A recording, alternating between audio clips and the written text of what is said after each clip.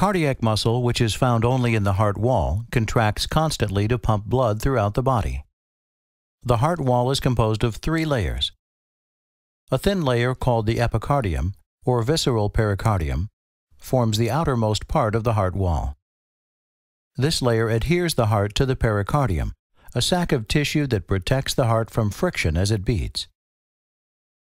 Beneath the epicardium lies the thick cardiac muscle of the myocardium. The myocardium is responsible for the heart's pumping action, making powerful continuous contractions possible. This striated tissue contracts involuntarily in response to signals from the heart's own conduction system.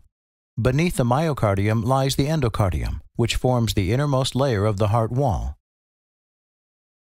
The endocardium lines the heart's internal structures and is continuous with the lining of blood vessels that attach to the heart.